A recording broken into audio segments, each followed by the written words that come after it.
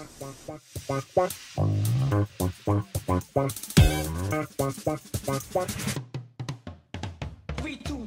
do this. You guys, it's 9:03. It's Friday night. It's time for Dino 1. Dino 1. Just Dino 1. Just single one. Dino 101. I'm excited. If this is your first time at Dino 101, thank you sincerely for coming. We're glad you're here. Buckle up. If this is not your first time at Dino 101, welcome back, you fucking weirdos. Tonight, I'm so excited. One of my absolute favorite science communicators is here. Someone who, I can't think of someone who I'd rather hear wax poetic about their absolute favorite animal encounters. I'm excited to talk to Corina Newsome about those. Also, we have a brand new game tonight. I'm incredibly excited to play. But, per usual, I'm not alone. I cannot do this by myself. I'm joined by my co-hostess with the mostest, the sauce to my pasta. Sure, why not? A woman who's coming out of her cave and she's been doing just fine. Ladies and gentlemen, Kristina Gustovich. I just pronounced her name wrong for the first time in so long. Gustovich. Oh my God. Thank you. Hey, that's Sorry. Okay. It takes practice. Gustovich, like a gust of wind. Welcome. Welcome back. In case you don't know how to use Zoom yet, I have some helpful hints tonight. So you're going to be recording tonight. We keep these. If you don't want your face to be part of that, that's cool. You can just turn off your video down there. We love to see your face though. We also love to see you going off in the chat. You're going to maybe have some questions for our guest expert, for sure. You're going to have reactions, strong opinions, hot takes. Send them to the chat. I'm collecting questions as we go. We will have question and answer time at the end. So if we don't get to it right away, it's cool. We'll get to it. What else? Oh, most importantly, I have some drinking rules for you. As with everything tonight, it's as participatory as you would like it to be. We invite you to drink when you hear the following things. Oh boy, maybe grab some water too, because if you hear anything about birds, because birds are dinosaurs, you will take a sip. If you hear us, or if you see someone in the chat make a groany dad joke, something corny, something that makes you go, okay, you'll take a sip. And finally, a special visual clue for tonight. No, we're doubling down here. A special visual clue for tonight is if you see a bird with its mouth wide open. If you see just pour a drink right into it. Just pour a drink right into that open bird mouth. And while we're talking about celebratory imbibations, Nick Triling is spending her bachelorette party with us tonight. What? We have made it, Mom. Congratulations and happy night, Nick Triling. Hey. Yeah. Oh, I love it. We're going to pick on you later too. Don't worry. So start drinking a little bit more. You guys, we always want to know how many times you've actually been to Dino 101. And we also do a ton of polls here. So to get that ball rolling, how many times have you been here? Are you but a newborn, newly hatched chickadee, 2 to 5, 6 to 10, or and are a majority shareholder of Sex Lakes Incorporated? Okay. Explanations. I'm sorry. I'm a newly hatched chickadee. And I keep seeing Sex Lakes, and I'm like, I need some more information. Yeah, so, Corina, you know what? We usually do this later, but Kristina, we're already here. Could you please inform Corina and all of our newbies, which seem to be a few new people, what exactly a sex lake is? I love explaining sex lakes. This is a favorite paleontological idea that we like to talk about at Dino 101. One probably pervert paleontologist said that large sauropods, the big long necks, must have had to reproduce in a body of water because they would have otherwise crushed each other's bones. So we take loving, sexy trips to the sex lake. Yeah. Gotta go to the sex lake. I'm gonna need a minute to process that. Wow. Boy, for paleontology. Yeah, it's all about the bones. Listen, Corina, you're already on the screen. I like that you're just drinking wine. Or Moscato, right? Moscato. Straight from the bottle. You're already here, so I'm going to reintroduce you. You're the co-organizer of Black Birders Week. You're the community engagement manager at Georgia Audubon, and I already said you're absolutely one of my favorite science communicators ever. Where are you right now? Right now, I am in Atlanta, Georgia, home of the Atlanta Falcons, which are only cool because they're called Falcons. Listen, you're getting ahead of yourself. We're going to get there in a minute. But speaking of bird-like things, at every Dino 101, we have a Dino of the day. And should you choose to, we task you to draw it, ink and paper, digitally. Some people have made like cupcakes and cookies shaped like the Dino of the day. It's bonkers. So today's Dino of the day, which I'm about to introduce. Remember, at the end of our time, we're going to go around the room, hold up your tremendous, they're always tremendous, paleo art renderings. Today's Dino of the day. Corina, I know that your favorite dino is Velociraptor. We've done Velociraptor before. So we made a slight tweak, and today we're going to talk about Microraptor. So Microraptor is the first dinosaur. It's about 120 million years old. This is the first dinosaur that we ever found that had flight feathers on both its legs and its arms. So this is Microraptor. Here's another very beautiful view of this guy with the black iridescence, little size scale, about the size of a cat, not a large dromaeosaur. And your prompt is not just to draw and render Microraptor, but Microraptor just got vaxxed. It's time for Hot Girl Summer. So you and Microraptor, you guys are vaxxed. You're doing your Hot Girl Summer best. Whatever that means to you, that is the Dino of the Day prompt. I'm excited to see these drawings. Enough messing around. It is time to play everyone's favorite game. Corina, are you nervous to play Dino or not a Dino? I am, yes, I'm shaking. Okay. I'm sweating. Okay. I will tell you, no one has ever lost. And you're in good hands because everyone in the chat is going to help you out. Here's how this works. I have 10 different animal names, some of which are real actual dinosaurs, some of which we have totally made up. Your job is simply to discern the real dinosaurs from the fake. If you need a spelling, I'm happy to spell any of these. And again, the chat is sometimes helpful. We'll leave it Please there. Don't leave me astray, y'all. I can't be the first. I want to draw your attention to 69 people in the gallery. Nice. So you can look at all of them for help. Okay. Thank you for setting me the maturity bar. That's the maturity bar we operate here at Dino 101. All right. No more messing around. Dino or not a dino. Animal number 1. Savannasaurus. Savannasaurus. Yeah.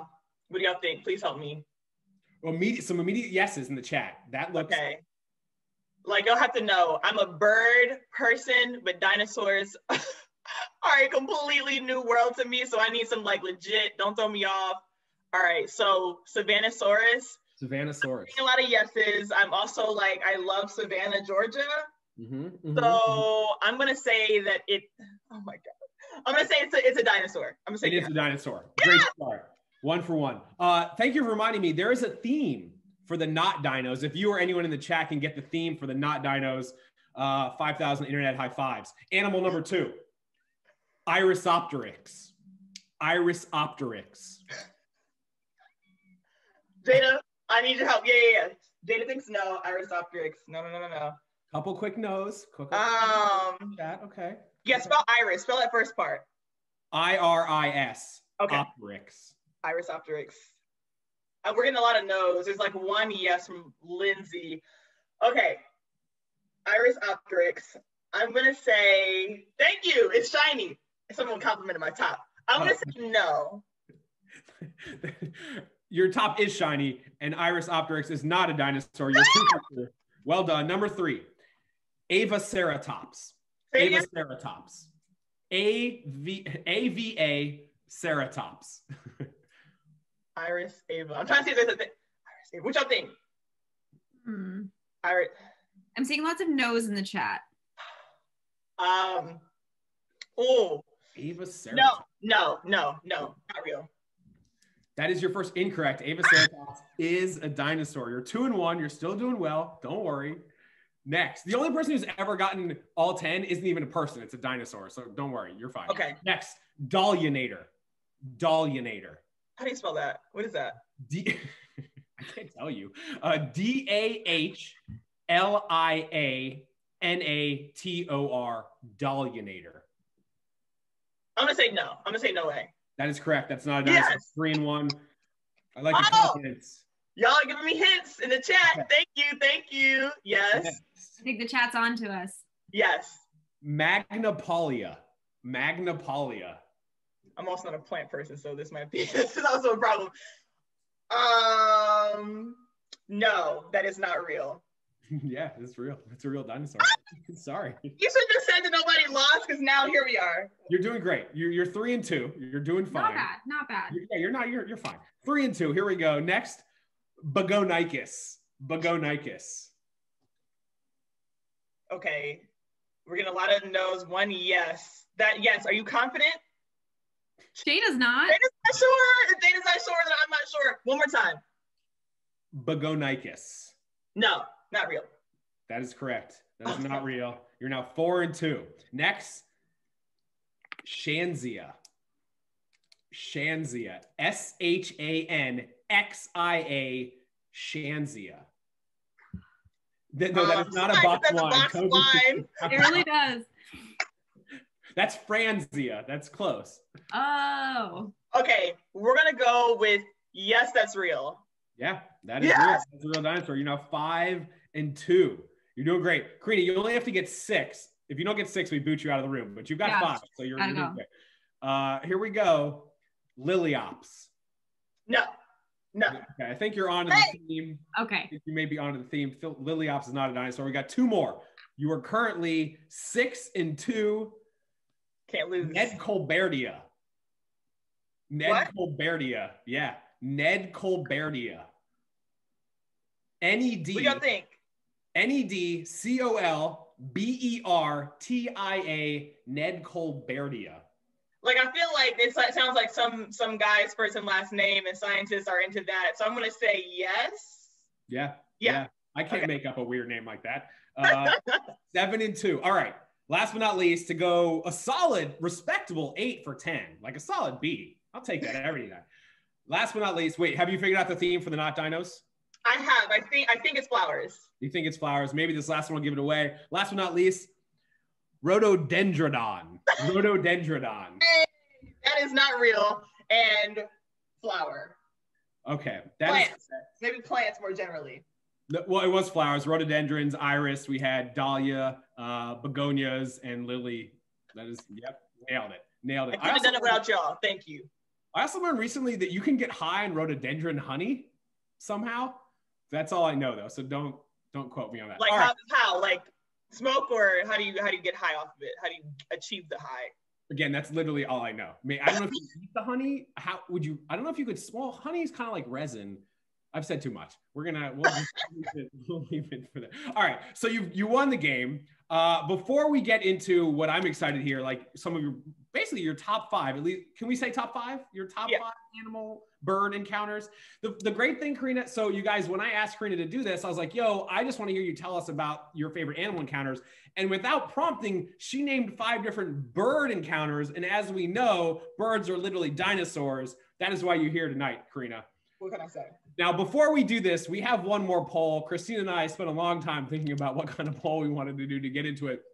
Now, we just had Easter. Easter was last weekend? Was that last weekend? Yeah, last weekend. It was last weekend. I don't know if you guys have heard this, but the Easter Bunny is retiring. True story. So next year, we are going to need a new animal to replace the Easter Bunny. And so in a moment, we need you to vote. Are we going to have an Easter Smilodon, an Easter Megatherium, an Easter Platybelodon, an Easter Tiktaalik, or an Easter Titanoboa?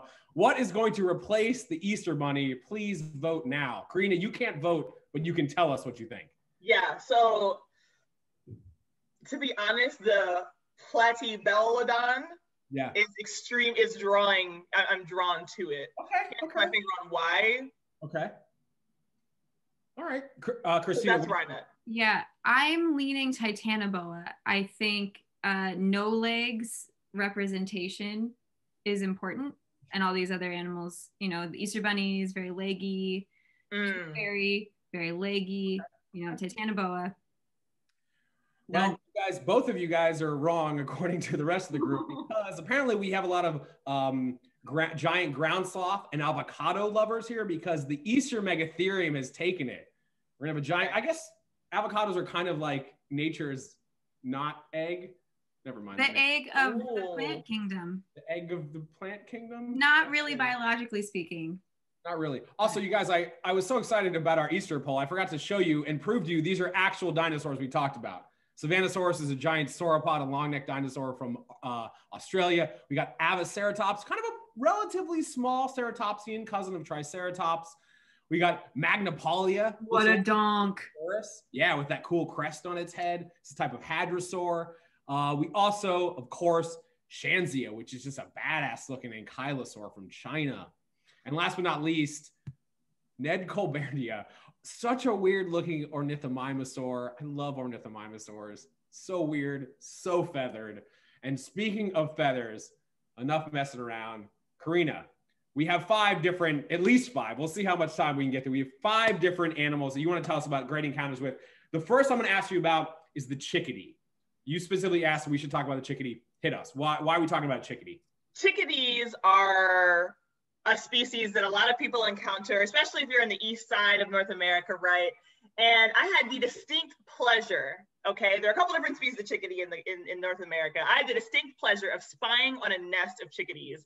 And I am going to share my screen with you all to show you some of the behind the scenes, behind the curtain footage that I got of the chickadee. So chickadees are cute as hell, right? So take a look. Boom, gonna blow it up for you, right? Like you can't help but just like love that face, okay?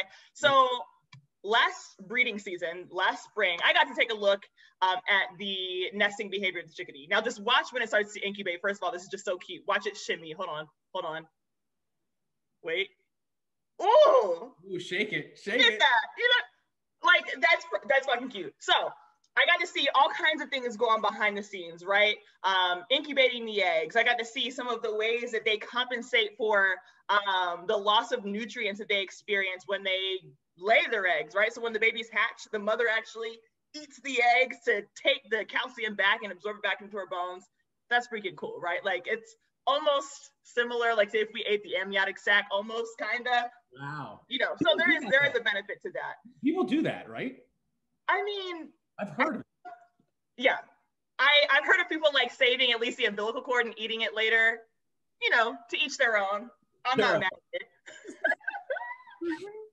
So it takes a lot of energy to raise some chicks, right? So take a look at this, right? If you even look at the chicks, you can tell that they're very much satisfied. I mean, like look at the chick on the left-hand side, on his back. Wait till the mom gets out the way. There we go.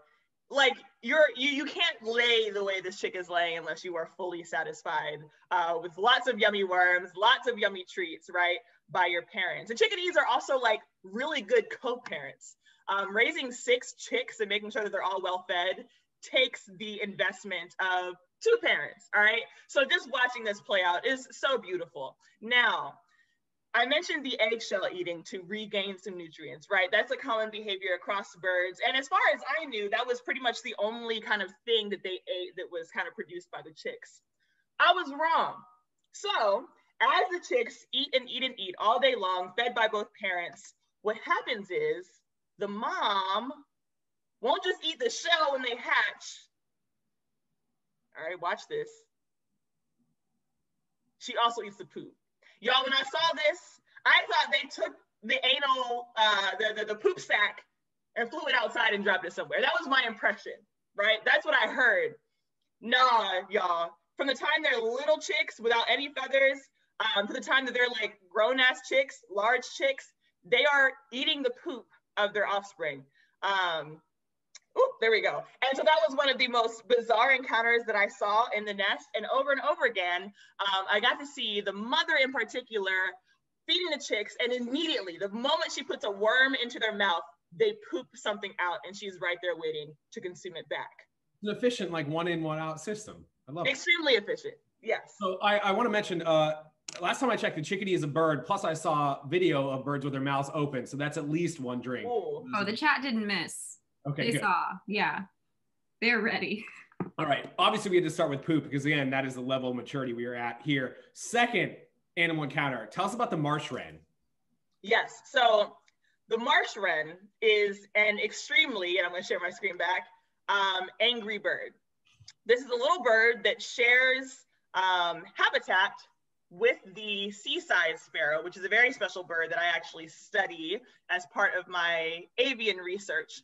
And so when I was spying on animals in this scenario, okay, I was specifically looking for nest predation and understanding, you know, what are the nest predators that seaside sparrows experience? And I was particularly looking for mammals, right? Because those are really common, really understandable predators, right? If anyone's going to prey on a bird, it's probably going to be a mammal. Well, there's a little bird called the marsh wren that is half the size of a seaside sparrow. And just to give you an idea of what the seaside sparrow looks like, this is what they look like, right? So they're, you know, kind of brownish birds. When they're fledglings, they look really angry. And marsh wrens are about half their size, but they have 3 times the personality and 3 times the angst, okay? So as part of their natural behaviors during the breeding season, the marsh wren, when I tell you their hormones are raging and it prompts some really incredible, interesting behaviors, trust me on this, all right? So this, what you're looking at right now, is a nest, and in the middle of it is an egg. It's a seaside sparrow egg, okay? Only 1 egg in there. Watch what happens, all right? So the mother just left the nest to go find some food, and here comes a marsh wren. Watch. Y'all see what it's doing? It is poking holes in the egg of the seaside sparrow with no shortage of vigor. All right, watch. Look how much conviction is behind that, right? Like what is making you so angry, right? And then in the middle of this behavior, it takes a couple of sips of the seaside sparrow's yolk, right? So not only are they, you know, engaging in this hyper territorial behavior, they are also predators, all right? It doesn't stop here. Watch. So now the marsh wren is picking up, flipping over the egg, poking more holes just for good measure. And then it really picks up the egg, okay? And it throws the egg outside of the nest, right? And again, literally the marsh wren, all right, this is my eyeball, this is how big they are. Tiny, tiny birds. But wrens across the board, whether we're talking about marsh wrens on the coast, or we're talking about house wrens or Carolina wrens that are more inland, they are so territorial that they have been documented engaging in infanticide. Oh, look, it came back. Infanticide of the chicks of other wrens of their own species, even other birds that are much bigger than them. They kill the eggs, they destroy the offspring of any nest that is anywhere near their territory, and they do not hold back. But this is the first time that this behavior has been documented in the marsh wren. We suspected this would be the case given what we know about them, but it's just nice to like have proof that yes, all around, all the different species of wrens are actually extremely angry. That's the marsh wren, y'all. I love seeing behavior like that in birds because we don't talk often about like infanticide or like nest stealing or egg eating when it comes to like dinosaurs, but that absolutely happened with, I'm sure, so many different species. You know what I'm saying? And it's just like to see how much because wrens during the off season when they're not breeding and the hormones aren't raging, they're chill. They're not worried. As soon as those hormones get factored in, nobody is safe. Same. It's time to talk about summer. Let's go. Okay. Among Us. You already mentioned seaside sparrow. Hit us with the seaside sparrow info and deets, and then we're gonna play such a fun game. I'm so excited. Yeah. So seaside sparrows are a bird that live on the coast of the U.S. on the Atlantic and Gulf side, and they live in the salt marsh. Okay, and I'm gonna let's see here. Am I sharing my screen? What just happened? Hold up. Am I sharing my screen right now, Dustin? No, it's just I'm not. Your face and you're really okay. There we go. Okay, my PowerPoint froze up just for a second, so I'm gonna go ahead and share this. So seaside sparrows are very special to my heart. They are extremely well adapted to life in the marsh, right? They drink salt water pretty much exclusively. Their eggs can survive underwater for like 30 minutes without drowning. And yes, eggs can drown because birds breathe through the egg while they're developing inside the egg. I don't know if that was true for dinosaurs. I don't know what happened with them, but I would imagine that maybe it's similar, right? So as part of my research, which again was spying on animals, which is the thing that I am best at, I was watching a seaside sparrow nest and I got some really cool footage. Okay, so this is blurry, to be clear, all right? So this is a video camera that's like the quality of like a Dollar General parking lot security camera, all right? This is from like a Motorola Razr, right? Cool. I heard the word razor in that context in a long time. So like all I needed to do was be able to identify the animal and see what was happening, but I saw something really unexpected.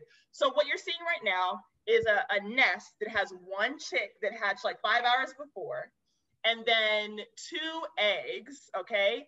And the shiny stuff that you're seeing is water. So they live on the coast and they live in a tidal environment, which means that twice a day, the water rises and falls, all right? And sometimes if the nest is too low or the tide is too high, their nests will get flooded, which is never really good for the young, okay? This time, however, if you look in the nest, there's not only 2 eggs and a chick, there's also this thing. This is a fish.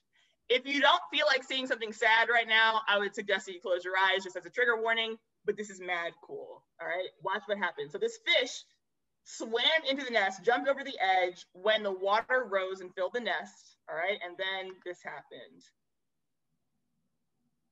Boom.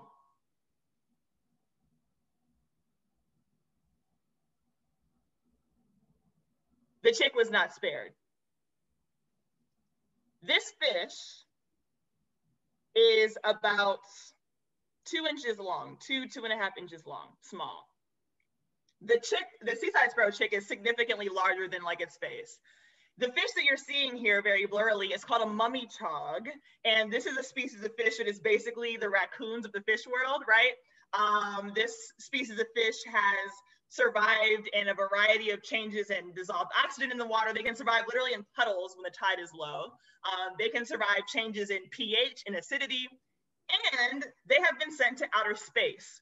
This fish was sent to the space station, adults, eggs, and they adapted to a weightless environment with no problem. Like literally they were just fine. And when the fish hatched out of the eggs, they had no problem swimming around in a weightless environment. So it's no surprise to me, while this interaction was like never before published, we recently published this, it is not surprising that a fish like a mummy chog would jump into a seaside sparrow nest and eat the chick.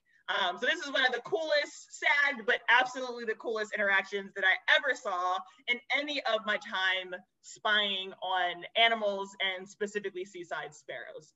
And with that, I yield back.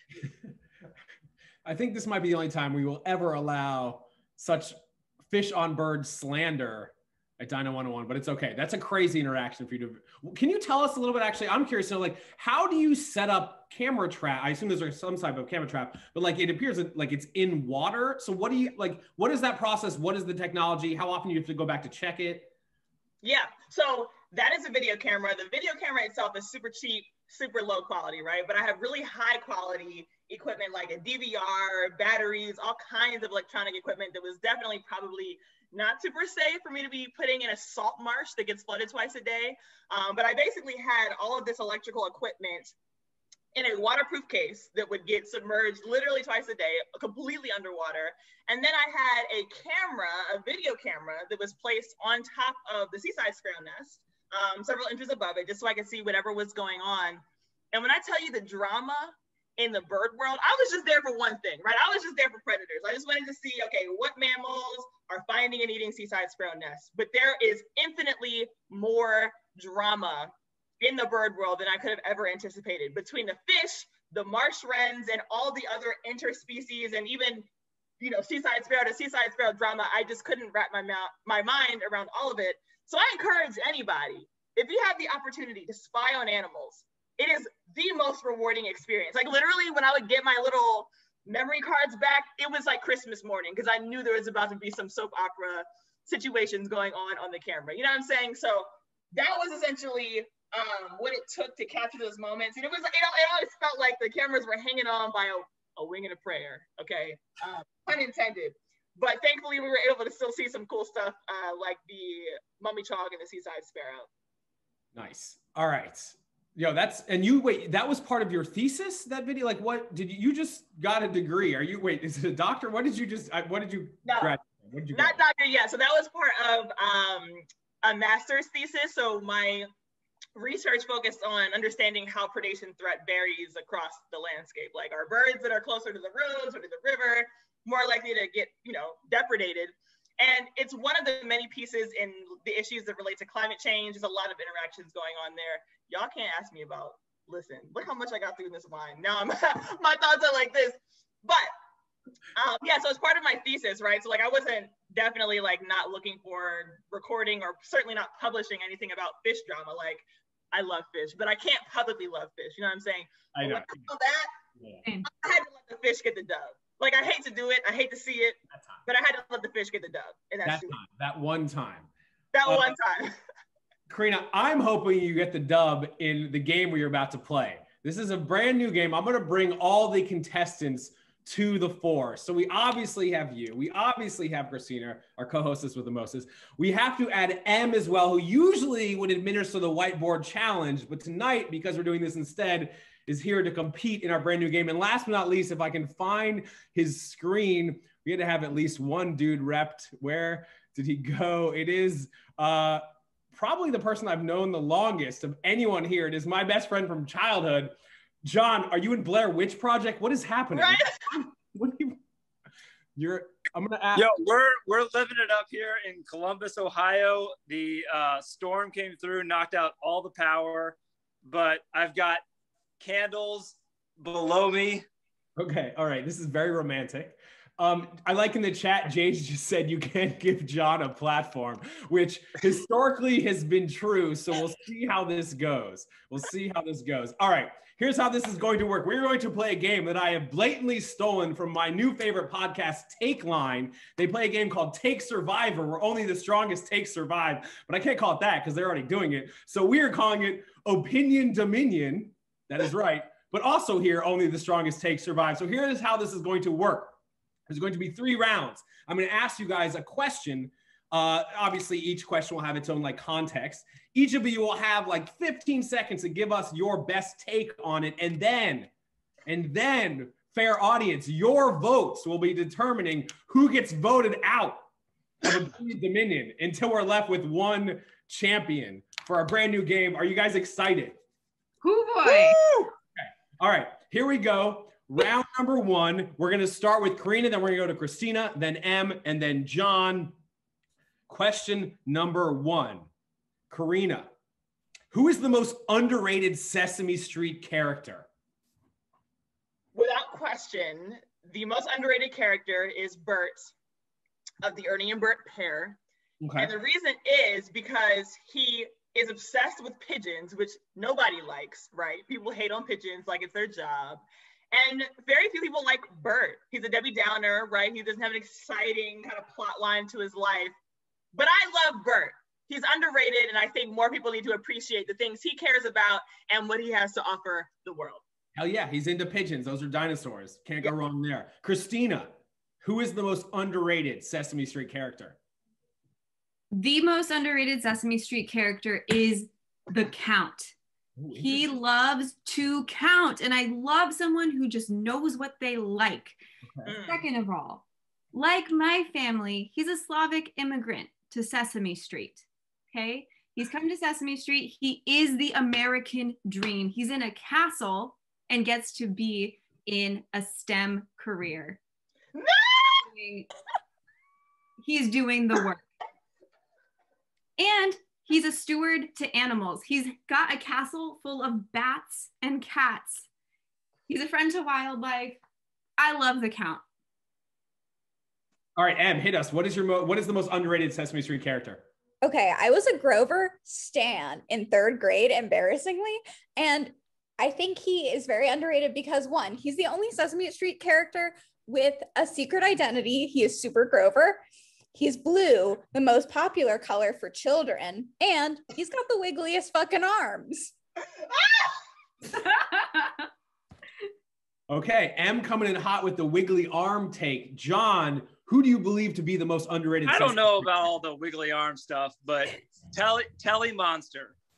Telly Monster is the most underrated. And if you said who, it's because he needs more respect. He is the one that will befriend everyone. How many people will befriend Oscar the Grouch? All right. Everybody needs a friend. He's your guy. All right. And also, he's the worrier. All right. On Sesame Street. So if he's the one keeping everybody safe and out of trouble, Telly Monster, that's the one. Okay. So John believes Telly Monster is the most underrated. He's the backbone to keeping people safe. And his favorite shape is triangle. Okay. Wait, I don't know that. Okay.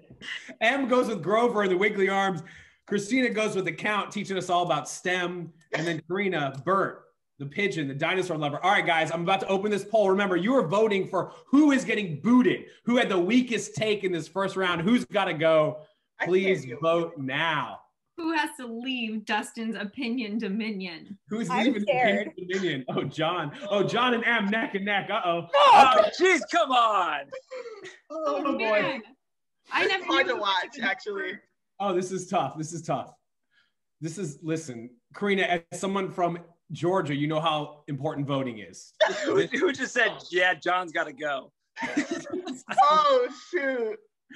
All right, we have 94% of the vote in. Great voter turnout. We're sharing the results. I'm sorry, John, but you leave opinion dominion. Do you have any final words? Telly Monster is rolling over in his grave right now. No, poor Telly Monster. He's dead? No. He probably is, because everyone forgot about him. All right, John, I have to remove you. We'll see you, I'm sure, in the after party. Thank you. Hopefully you get power. Wait, are you removing me from the entire session? Yeah, you got voted off the island. This is how this works. Bye, John. All right, here we go. That was the first round of Opinion Dominion. Round number 2, your prompt. We're going to go in a different order. We're going to go M, Kristina, then Corina. Second prompt. Listen, Corina is from, you live in Atlanta. You're from Atlanta originally, right?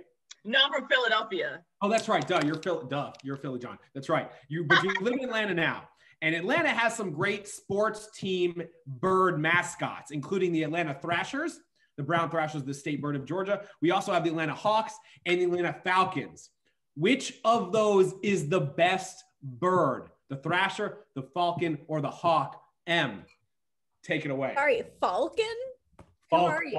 Falcon. I don't know. Well, I'm on Team Falcon. I'm literally drawing a falcon right now for my book review website. Okay. Bullshit. They are the fastest dive bombing birds. Also, they're the only birds that have been caught up in an international egg smuggling ring, I have learned this week. It's wild. There's so much crime, and it's mainly to do with falcons because they're so sought after in falcon racing, which is a popular sport in the Arabian world. Anyway, Team Falcon forever. Okay. Em sharing with us all the things she's learned about falcons this week, which I appreciate. Kristina, which of those birds do you believe to be the best? It's all about the thrasher.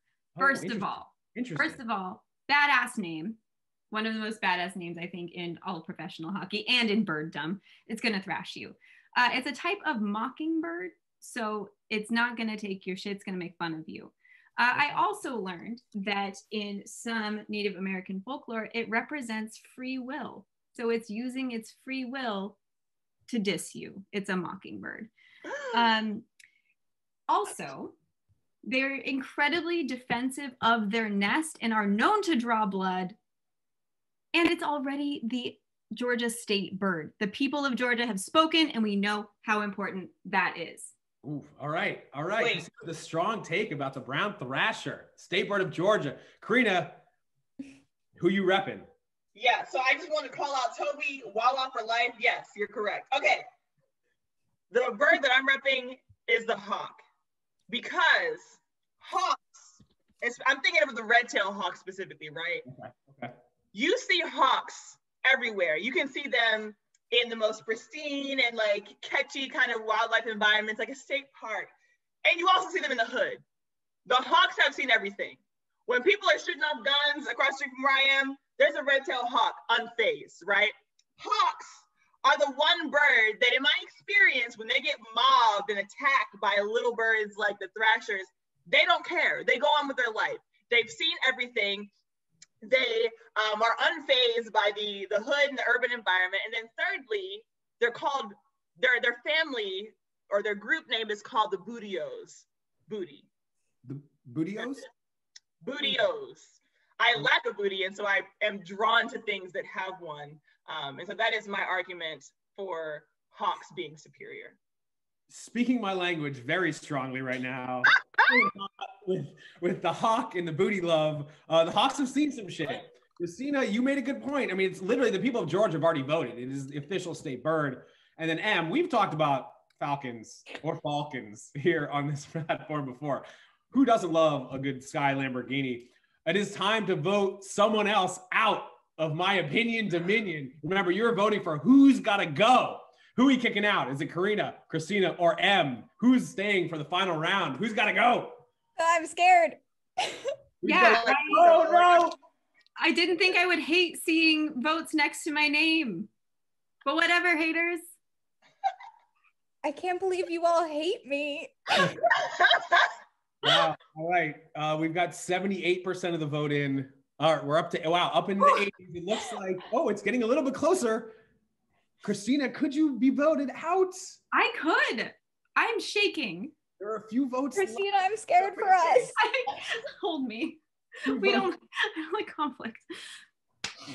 We do love you, M. Drew, you're right. We love M, but it appears as though M has been voted out of Dominion. I'm sorry, M. Do you have any final words before we kick you out of this square? Be gay, do bird crimes. Be gay, do bird crimes. Yes, absolutely. Bird crime. Yes. All right. We have come down to the two that I was hoping it was going to be. Now, here we go, our last round. This is a question which we have talked a lot about here on Dino 101, and I would like to say this will be the last time we talk about it. We are retiring it, but this is the final say for both of you guys to share your takes as well as in the chat. Tell us your opinion. I think if you've ever been here, you know exactly where this is going. We're going to go Corina first, and then Kristina. Waffles or pancakes? Okay. I have to go with waffles, and I have to go with waffles every time. The reason why is because in the waffle syrup or the pancake syrup scenario, I picture myself as the syrup. When I pour syrup on a pancake, it disappears. It's just absorbed. I don't exist anymore. When I pour syrup on a waffle, I can still see myself. The syrup maintains its identity. It just gets pulled in the sockets of the waffle, right? You can distinctly say, I am eating waffles and I'm eating syrup. On top of that, and this may point to my own cooking ability, but nonetheless, pancakes exist to choke you. They choke you out. They take up all the liquid in your body. I eat a pancake and I can't breathe and I can't swallow anything, okay? They're like the, what do you call them? Y'all, I didn't drink all this wine. The Popeyes biscuits of the breakfast world, and I have no interest. Wow, wow. Okay, first of all, people in the chat are very mad that I brought up waffles versus pancakes again, but obviously. Second, the fact that pancakes choke you is very funny to me. Strong take out of Corina. Kristina, I know you have a different take. What is it? I do. My take on waffles versus pancakes is who gives a fuck. If you like one, then eat it. If you like the other one, then eat that one. Listen, I love the texture of a waffle. Yes, the little pockets for butter and syrup are dope. I have just as many, if not more, fond memories of a pancake morning. They're easier to make. You don't need special equipment. So I've had more pancakes in my life than waffles. Point is, we're all going to be extinct soon. So eat what you like. My liking waffle doesn't take away your pancake. The number of turns that opinion took is just too much for me. Yeah. So the two takes I've heard from Corina that waffles are superior mainly because pancakes will choke you out. And from Corina. And then Kristina said, it doesn't matter, eat what the fuck you want, which is also the correct answer. I believe both of these are the correct answers, but only one of you can prevail as the first champion of my opinion dominion. So for this time, guys, you are not voting on who you're kicking out. You're voting on who is winning. Who is our opinion dominion champion? Is it Corina or Kristina? Please vote now. Oh, now they're voting for the one that we like. Yes, you're voting for the winner, which is the one that you believe to be the better take. Oh, Corina, I see your bar just scooting on to the right. Wait. Don't speak too soon because I see. Yes. Like, we got to get the mail. The absentee ballots are coming in. We can't call Stop this. the count. This is why the count wasn't invited, because you just keep counting. Just keep counting. All right, we have 88% of the vote, and I want to get to 90%. Can a couple more of you vote? Nope, apparently not. 88%. Oh, wait, there we go. 90%. It just happened. Ladies and gentlemen, the winner, the inaugural winner of Opinion Dominion is Corina Newsome. Congratulations, Corina. Wow. Do you have any words you'd like to share with all of us? I just want to say I expected to lose both games on tonight, and I've won them both. And so I'm very excited. Thank you all. Thank you. Kristina, do you have anything to say, you loser?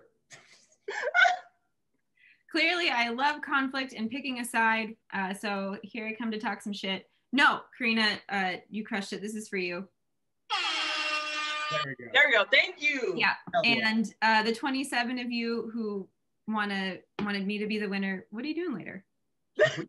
They're going to the after party, duh. Oh, yeah, it's mandatory. Until we talk about the 2 more animal encounters. Kristina, I'm sorry, you got booted. You're out of opinion dominion. Bye for now. Corina, you just mentioned red-tailed hawks, but you also told me you want to talk about the Harris hawk. Tell us why you want to talk about the Harris hawk. So Harris hawks, no pictures for you on this one. Harris hawks are my favorite. So I mentioned the red-tailed hawk, I love them. But when it comes to animals to work with, Harris's hawks are superior. They're a really popular bird when it comes to falconry or hawking, which also includes hawks, right? You can train birds of prey across species, owls, hawks, falcons, to hunt with you. Harris hawks are like the dogs of the raptor world. They're very quick learners. They are easy to build trust with, and they're just a lot of fun. And also the females are a lot bigger than the males. And Harris hawks are matriarchal, which means that the females kind of run the show. They're also referred to as the wolves of the bird world. So unlike other raptors, which are pretty solitary outside of the sexing season, Harris hawks, they run in packs. They actually hunt in packs. So hunt in packs of like, oh yeah, 5 to 6 birds, and the female, the oldest female, is the one that's calling the shots. And if any of the other birds, especially like the younger males, if they do anything that she does not want them to do, she like immediately attacks them. Like it is not a game. It is not a game. And so because of that, in my work working with birds, Harris hawks have been my most favorite bird to work with, because you can do anything with a Harris hawk. I've taken Harris hawks on walks, literally where I'm walking around the zoo and the hawk is following me and I'm, tossing out pieces of rat, right? Very easy. Well, as part of my work as a zookeeper, so I started out in the world of conservation as a zookeeper, and I was working with a lot of birds, Harris hawks, of course, as I said, being my favorite. And I specialized in animal training as part of this work. So that meant that I was doing a lot of trust building with animals, especially birds, because birds, AKA dinosaurs, are my favorite. And because Harris hawks are really easy to train and really easy to build trust with, we could do a lot of fun behaviors with the Harris hawk that I was caring for. So one of the behaviors that we were like, you know what, this would be a lot of fun to do for our education, for our shows, to kind of show off what Harris hawks are capable of. We decided, hey, what if we could train our Harris hawk to catch a mouse flying in midair? Now, the mouse was not flying because it had wings. The mouse was flying because we threw it into the air. All right, just to be clear. And it was already dead, so no concerns there. So we trained our Harris hawk. We would throw a mouse into the air, and our Harris hawk, this is all outside, by the way, would swoop in and catch it with its talons mid-air. Literally so cool. The coolest thing I've ever trained or participated in training any animal to do. And it's just like, wow. Like, you know what I'm saying? So after like months of getting this behavior down pat, making sure the bird was comfortable with us throwing the mice, the thawed mice in different places and at different times and different locations, we're like, all right, he is good to go. He's agile. He's a Harris hawk. They're hunters. This is what they do. So cut to, his name is Diego, the Harris hawk that I work with. Cut to Diego's first show. First time doing this behavior in public, in front of several hundred people, all right? So we said, all right, Diego, come on out. We let Diego out. Diego commences this very majestic flight over the audience, right? The crowd is wild. People are screaming in excitement, just seeing a Harris hawk fly over their heads. And here I go. I'm doing the show. So I got a little mic on. I got the wet, thawed, dead mouse in my hand. Diego flies up. I throw the mouse in the air. He catches it. And I'm like, yes, right? Like the crowd is screaming, like, yes, go Diego. Tell me why Diego catches the mouse, but then it slips, right? We have gone over this at least 15, 20, 30 times. That wet, dead adult mouse slips out of his talons and lands on the neck of one of the audience members. When I tell you, I have never had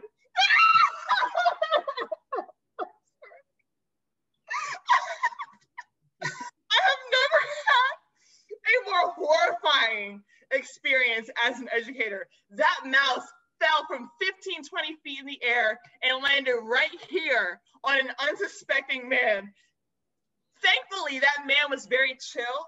He took the wet, thawed mouse off of his neck and handed it to me. He said, "Here you go." I said, "Sir, thank you. I am so sorry." That could have gone wrong in so many different ways. And I don't even want to think about it, because even to this day, like 2-3 years later, it makes my heart palpitate. Y'all, that was the combination of embarrassing, terrifying, and also like comedic in retrospect only moments that I had working with Harris Hogg. I love when shit like that happens in like a live scenario, because like in the moment you were so terrified, but now you look back like that was one of the greatest moments ever. I love that. This is so good. People in the chat were enthralled, riveted, couldn't wait to hear what happened. Oh boy. Looking at the gallery, seeing the number of hands over mouths. The mouse was wet, y'all. Wet, in addition to being dead.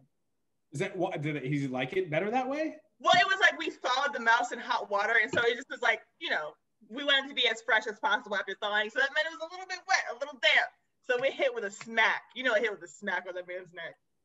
Did you have to put up a sign that said you may be hit in the neck with a dead, wet mouse? Is that like a waiver type of thing? Damp. The phrase damp mouse is very funny to me. This is Diego. He will only eat wet mice. He doesn't eat them if they're anything less than damp. Bring me your moist mice. Oh my God. All right, we got This mouse is too dry.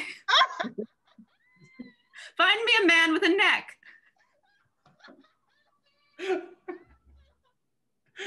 Oh boy. Anyway, you want to tell us a story about a screech owl? Because I think that's what was next.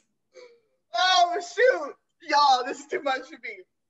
All right, I'm gonna share my screen again because I need y'all to see this. I need y'all to see this owl. She's my favorite. She's a blessing.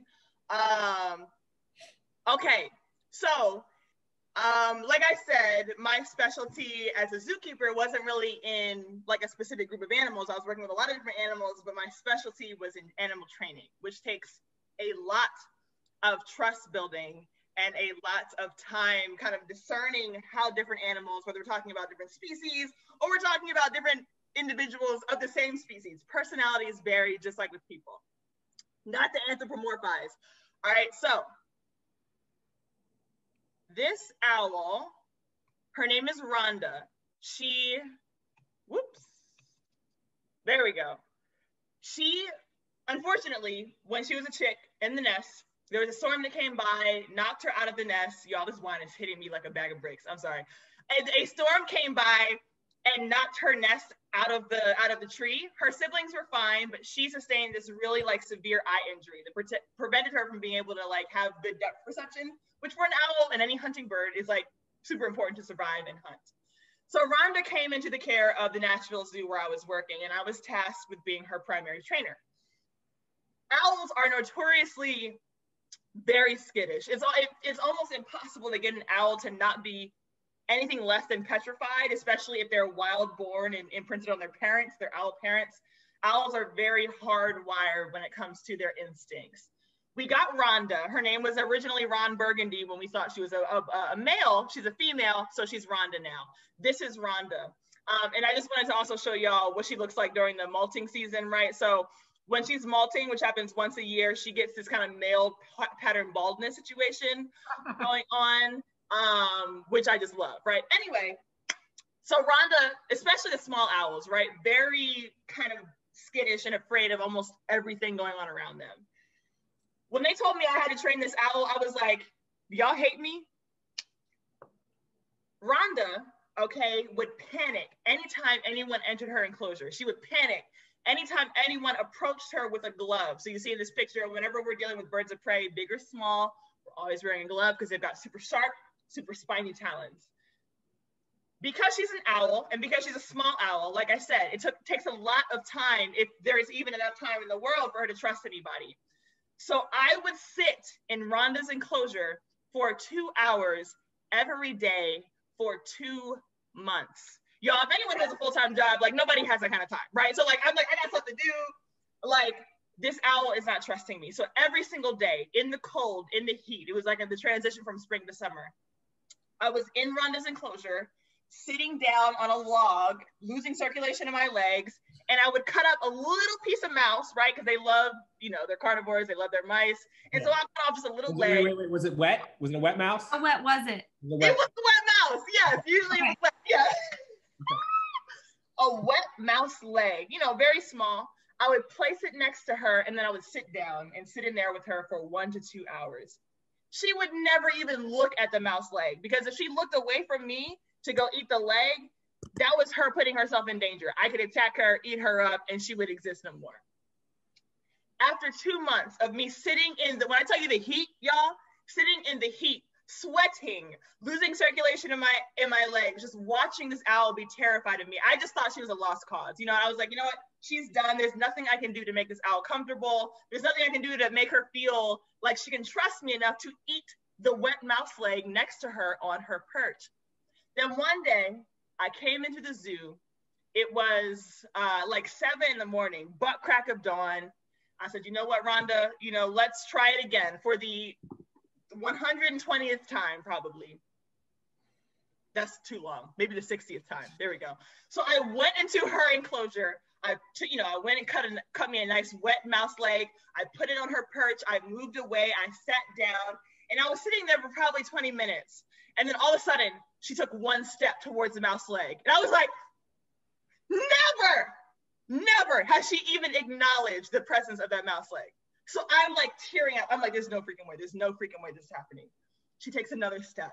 I'm sitting there like about to pee my pants because I've been sitting in her enclosure, okay, for 2 months. She doesn't want to be around me. And then all of a sudden, she reaches down, looks away from me, and eats the mouse leg. And that was the beginning of a very fruitful and healthy relationship for Rhonda, in which that was the moment, that was the breaking point when she realized, okay, these people that are providing these wet mice for me are actually trustworthy. And the thing that taught me, I want to say this, okay, animal training makes you a better friend, because when you're dealing with animals, y'all, you cannot convince them to trust you with your words. You can't say, oh yeah, like I'll be there at this time. Oh yeah, I'll give you the food you need. Oh yeah, like I won't hurt you. All you have to work with is your behavior, right? When it comes to people, we have that extra language element, right? So we can manipulate each other, we can hurt each other, we can disappoint each other, but you don't have that liberty with animals. They know what you're about from jump, and you can't fool them. And so it really taught me a lot of patience, and it taught me a lot of what it looks like to be consistent, right? And to invest consistently into a relationship. And it made me think about my friends, y'all. It made me think about my friends. How am I showing up for them? How am I proving through my behavior that they can trust me? Y'all, animal trainers make the best friends, and probably husbands too. I haven't tried that yet. And spouses and wives and whatever, like partners. Listen, if you have a choice, get an animal trainer as a partner. Okay. And with that, I yield back. Rhonda's special. Don't tell someone you're going to show up. Just fucking show up for them. There it is. Show up for them. I love that. I love that we ended on that high note after the moist mouse neck situation. All right. Kristina, we should take 2 to 3 questions from the chat before we go into our, what I assume to be a tremendous Microraptor paleo art gallery. It's true. Here's a last minute reminder. Draw your Microraptor. We'll do a paleo art gallery walk at the end for you to show off your Microraptors enjoying the beginning of their Vaxxed Girl Summer. I love that. Vaxxed Girl Summer. I love that. It's upon us. Wait, who came up with that? Vaxxed Girl Summer? I said, that's what I put in the chat. That's what I'll take credit. Like, is that a thing, or did y'all just say that? Like, I said it. Kristina just said it. That's a movement. At least a hashtag. Yes, for sure. Okay, I'm going back through the chat to find questions. Again, send them to me. We'll make sure that they go on to Corina. What I see in all caps here is tell us about the hummingbird. Someone wants to talk about hummingbirds. In general? Oh, the hummingbird. Oh. Wait, somebody said vax and wax. When I tell you yes, live your best life. Yes. I need to get on that level. Yeah, that's the vibe this summer. Yeah, do you want to tell us about the hummingbird? Sure. So Georgia Audubon, where I work, has the only ambassador hummingbird like that's known in the world. Hummingbirds are like the size of bugs and really hard to keep alive because they like have really fast metabolisms and stuff. And one of our staff members is a wildlife rehabber. She takes care of this hummingbird that she has to feed like around the clock and has been doing that for 3 years. He's 3 years old. And his name is Sibley. If you're a bird person, he's named after David Sibley, who's like a bird ornithologist and makes all the field guides. And we take him to education programs. Right now he's doing virtual programs only. And you know those like wristbands that are kind of thick, they're rubber? Those are his perches. He sits on them and he loves them. And he's a male, so you can see like the super like cute shimmery ruby throat. Sibley is just, I'm sorry.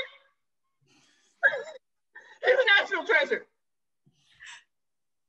A treasure, the hummingbird. We're gonna go from heartwarming to scary. I have a question in the chat for you. Deep sea or deep space? Ooh, great question. Scarier. Sounds like something we should have on Opinion Dominion, but yeah, you gotta pick one. Wait, here. I'm gonna give you a little bit like a caveat here. You don't have to actually go. Like it's not like you're gonna go to one or the other, but just generally deep space or deep ocean. This is for me? Yeah. I have to say deep space, because I feel like deep ocean, there's always something weird, something that you would never expect going on in deep ocean, right? Mm-hmm. But I feel like deep space, we know less about, I think, right? And so it's just like, there's more room. I don't know, it's just more of a mystery to me. Like I expect some wild shit coming out of deep space or deep ocean. You know what I'm saying? But I'm like, deep space? Y'all, I think this whole bottle of wine and I'm done. Deep space to me. Listen, I think that's the correct answer. Personally, I think that's the correct answer. Plus, fish live in the ocean and fuck fish. Fuck fish. That's what the mummy chog. But there's a lot of cool stuff going on in deep ocean. I'll give them that. But fuck fish, nonetheless. Hot take. Can you talk to us about your relationship with binturongs? Yes. Do y'all want to see some videos or no? Can we keep it under like a minute or two? Hell yeah. We want to, I think a minute. Okay, real quick. All right, got it. Wrong is. All right, so. That. Hold on. All right. Rhonda. All right, we love you, Rhonda. Binturongs are these big muted animals. They have really long tails. They're very fluffy. They're from Southeast Asia. They're built for climbing, but sometimes they run on the ground super awkwardly and they wrestle each other, like what's happening right now. So these are two cousins, Wilbur and Willow, and they love playing with each other and they're awesome. They smell like popcorn, which sounds good, but it's their pee that smells like popcorn. And so like when you think of that, it kind of ruins popcorn forever and ever for you. And like, because of the fact that we would like kind of hold them on our shoulders. So this is what it looks like when we're kind of doing education programs. We would literally put them on our shoulders, which means that they're on your neck and they're in your hair. So whatever pee and whatever diarrhea, which is very much a common, not diarrhea, but like stool that you don't want on your neck, that would happen pretty frequently. We would get it in our hair and we would get it on our necks and on our collars. But you can't tell from afar, so it just looks like a lot of fun. But binturongs are super cool animals. They look like a combination of a bear and a cat, so they're also called bear cats. That is me posing for a picture that never happened. All right, and with that, I will stop sharing. We have some people that are literally in Cincinnati right now. Cincinnati Bearcats. Great shout out. Oh, right. Hey. All right, it's time. You guys ready for this paleo art gallery? Yes. Yeah. Yeah. All right, here's what we're going to do. If you guys can hold up your renderings of Microraptor being vaxxed on a hot girl summer with you, we're going to go around the room. Kristina and Corina, please feel free to comment on these drawings. I'm going to get rid of our screens for a second so we can actually see these big. All right, we're gonna start with Stacy. Digital Tricera hops. So I like that. Okay. Oh, Wait, I'm sorry. Did she draw that? Yeah, that's what I'm saying. These Just are now? always they're phenomenal. always so impressive. Wait, today she drew that? Like tonight? in the last hour is. It's okay. It's reversed. It's all right, Stacey. We like it backwards. It looks great. Straight. Wait, are they holding alcohol? Yeah, hops like beer, I assume. Come on. Yeah. Yeah, Hoppy beer. of course. Love it. All right, we're going to Erica now. Get in, loser. We're going Oh road my trip. God. Yes. I like the casual arm out the side. I like it a lot. And from what I'm hearing, you could also put the foot out the side because that's a wing too, right? Or the leg, like That's a good point. That's a good point. It's a good pick point. your limb. Ooh, look at this one. Hot Burb Summer. Vaxxed and relaxed. And Yes, relaxed. T. Love Oh that. my Oh, with the God. selfie stick. Stop it. that Wait, one? You see that? that's good. This is a good reminder, you guys. Please upload these on Insta and Twitter. Tag all of us, including about to drop the- Kristina, can you drop our handles in the chat, including Karina's, which is @hood_naturalist. We are now going to Mountain Dew's favorite consumer, Michael Baharo. Oh, he's Michael, at you Museum did of Natural you- History. I like this. I like this. Wait. Oh, we'll see you there. Favorite place on earth. Oh, AMNH. Oh, that's where you at, Dustin, right? That was best museum on the planet. I love this. We're going on to, oh, I like the pink shirt. Bright for spring. Oh my God. Girl, high five. Oh, we're reuniting with our pals. This is, I'm just floored that this happened in the past hour. I don't understand. They're so You do good. this to us every week. It's unbelievable. Ooh. Oh, with that pouchy ouchie Band-Aid. Ouchie ouchie's a Dustinism. I gotta give him credit. That is true. The eyelashes on it too. Ooh. Yeah. Motion in the face. Yes, yes. Oh, we're talking about sports again. How about this one? Solo volleyball. The Microraptor is so fast, it's gonna play on both sides of the net. I like that. Ooh, okay. And again, like could be this wing or the foot wing. Take your pick. Yeah. Incredible. All right, this next one is interesting from Jada. Yes. Jada? Oh, wait, what's it? Megan the Microraptor and Jada during It's a self-portrait. upside down twerk. Wait. Will twerk for moist mice. Wow. Anyone who cares, upside down is the only way that I know how to twerk. So I 100% identify with the Microraptor. Oh We shit. reached the pinnacle. So good. Ooh, this is beautiful. Oh, it's the Fauci ouchie. I like it. I'd show you my leg feathers, but I am waxed and vaxxed. Show me that dick neck. Dick neck? Is that something else that I'm missing? Yep. The Okay. dick necks are the term for people here almost every week. They're the dick necks. And now guess what, Karina? You are an honorary dick neck. Oh, thank you. Yes.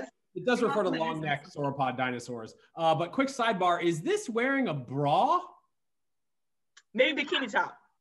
Okay, all right. I don't know that burbs have mammary glands, but we'll allow it. Fashion. Oh, I could go over the ovaries, you know. Oh, those are great. Oh, it's for Nick. To the Yeah. Nick Kaplan. Oh, Evan and Nick forever. Hot summer hot dog wedding. Chips are over there. This is an ideal wedding, really. We have Microraptors, chips, and hot dogs. Yeah, whoever your wedding planner is, pay them more. This is great. That's incredible. Love that. Well done, Stephanie, Brandon. we're coming to you. Oh, I like this. There's a lot happening here. Okay. Oh, we have a menu. Oh. Okay. Let's go. Microraptor, micro, Bruce. Yeah. It's well Yes. done. I love it. It's the simple joys. I just do want to order a beer at a bar. Back lager. How do y'all say that? The beer drinkers lager? yes. Lager. Oh, somebody's making Thank you. at us. Lager. Okay. Lager. Karina, if you weren't impressed yet, just wait. Check this out. Get out, Hannah. Just kidding. Stay forever. We You can't read think this right now? Listen. Who do y'all have on these calls, man? Know, right? This is beautiful. We can't read the post-it notes. Put in the chat what those say because they're beautiful. Hannah! I want to eat that. That looks great. Amazing. Hungry Don't now. eat it. Keep it like it is. Oh, we can't talk right now. We're doing Vax girl shit. Hell yes. Oh, yes, girls out on the town with their Band-Aids and some sun protection. Yes. Oh my God. So good. Oh my so gosh. Good. Oh, this has a little bit different of an attitude. Oh, they're playing volleyball. Oh no, there is. If I can just point out the detail in the feathers, come on. Yes, the detail. Yeah. Wow. Yes, Nick. Really good. It's really good. Yeah. We're going to Brian next. Lots of kite flying. Oh, it's a disco ball. They're not playing volleyball. It was a disco ball. Disco ball. They're dancing. How stupid of me. Okay. And kites are also birds. So like there's layers to this. There's layers. I love this. It's very serene. Jojo. Jojo, tree or coconut. A thick Sharpie because I feel like every time you draw a great picture, we can barely see it. Kristina, do we have anything money in the budget that we can send Sharpies out? Yeah, I'll talk to the treasurer. Okay. We'll send you a Sharpie. Cool. Oh, look at this cute little guy. Yes, I'm with it. I see myself in this rendering. I like this. Oh, we haven't. This is different. This is different. Ladies of CTD. Nick, Didi, and Ruth. Oh, it's part of the bachelorette party. Oh, Hot girl summer. I love it. Look at these cutie bugs. It's very good. Oh shit. The idea of what is that called? What is that action called? Jet skiing, maybe? I think it's jet skiing. No, okay. The one that goes in the sky. It's a different thing. Parasailing. Okay. Yeah. Elite. Yeah. I like this. This is an elite summer getting vax sport.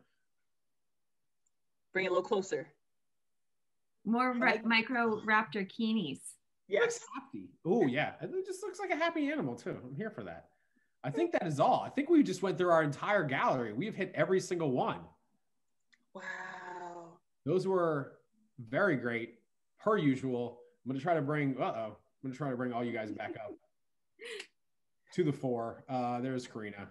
There you go. That necklace, Dustin, also, yes. Listen, I dress up for this event. This is the highlight of my week, of course. I mean, we don't have any excuse to dress up or leave the house anymore, so listen. This is me. Feel it. Where'd you get it from? So we apparently Wawa is now sponsoring this last few minutes of our time together. Kristina, I'm going to bring you back into the front. So do you have any final last words, Corina, before we bid everyone here adieu? I just want to say, y'all, if you look at literally anything living outside, whether it's a bug, a plant, a bird, a mammal, rare to see a mammal, reptiles, whatever, if you watch it, give it 15 to 30 seconds, you will realize an entire different realm of life. Is there a little bit of this cupcake Moscato talking? Possibly, but I know for a fact that your life will be better if you spend just a little bit of time looking at the life around you, whether we're talking about inner city pigeons and house sparrows, or we're talking about alligators out in the swamp. It all has something to offer you. So keep looking close and look for a good period of time.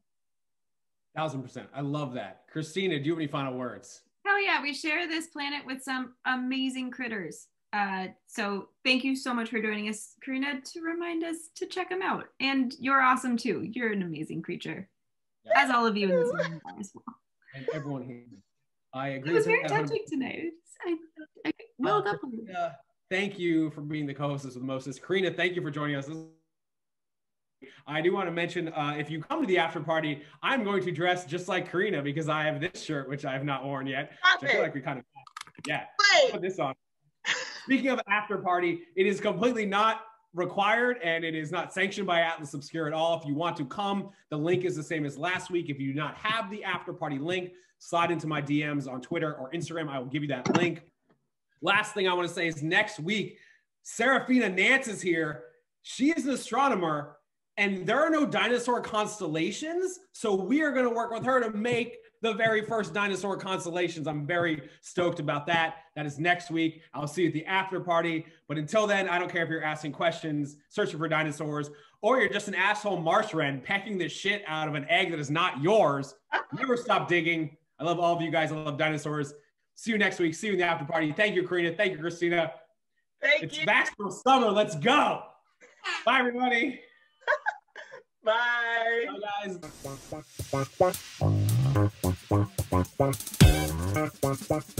guys.